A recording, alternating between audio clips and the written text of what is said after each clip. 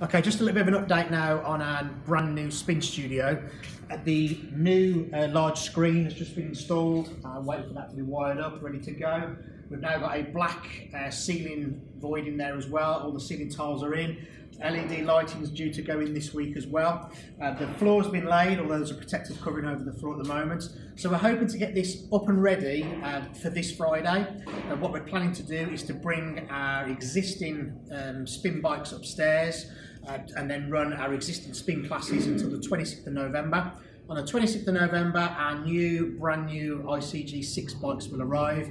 1 day installation, and we'll be able to hopefully launch the new program on the 27th of November. So keep an eye out on the website and our Facebook pages for our new program that's going live.